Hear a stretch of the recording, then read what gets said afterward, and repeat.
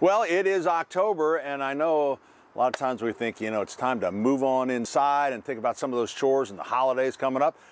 Not so fast, because October and fall in general is a great time to do a little exterior painting because we have cooler days, less humidity, so it's easier to apply product that doesn't dry too fast before it sets up, or you'll get brush marks in it. So it really is a great time to do a little maintenance and some painting on the outside of the house. Now, a lot of people hold off doing the painting around the outside of the house because they're concerned about the color. And I understand that. It's sometimes, if you really want to make a change and you're not sure, it can be a little rough, especially if you're doing samples on the front of the house, which I would never do.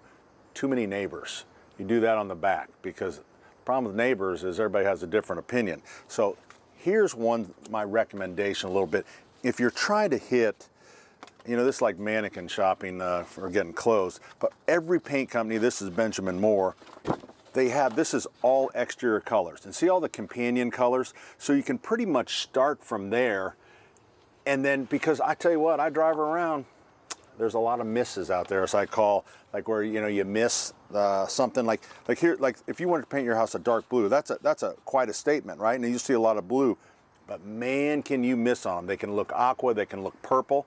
Well, instead of just grabbing a bunch of blues, you go here, and Benjamin Moore, their decorators have picked a couple blues for you. So you can kind of start there, and you know that those are suitable for outside. So that would be my recommendation. The other is, once you dial in on a color, get samples. Everybody has samples, and then put them on the back of the house, put them wherever you can, and then look at them different times during the day, different light, to see how they look and make sure you're happy with it, because it's not like painting a bedroom.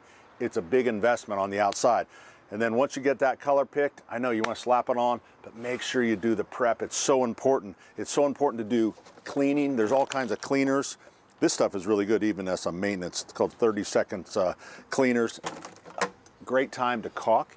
Number one in the energy efficiency audit generally is not insulation, not windows, not doors. It's caulking, because it's so cost efficient. So making sure that you're around the frames and stop that air infiltration. And then if you have some spots where you really have some chipped paint, a lot of times it's on sills and stuff, make sure you get a good primer. And again, I know everyone's anxious to get right to the color and to kind of show the neighbors the new look of the house.